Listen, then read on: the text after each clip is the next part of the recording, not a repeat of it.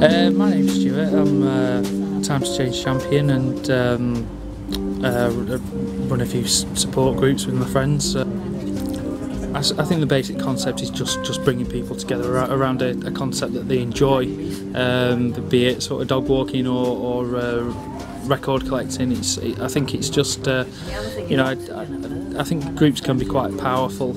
I do struggle with conversations anyway, and a sort of a real sort of forced conversation where I have to reveal something about myself is, really is a challenge. I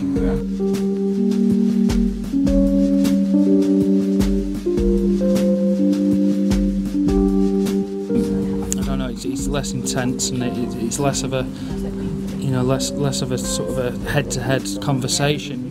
It's sort of the conversation sort of unfolds a lot slower. There's a few more sort of natural breaks, I think, and as I say, just that sort of reduces the anxiety of a sort of a face-to-face conversation, which I do tend to struggle with. But when you're walking about and there's things to look at, I don't know. Somehow it just unblocks whatever's going on in my brain that doesn't let me speak on a sort of around the table one-to-one sort of thing.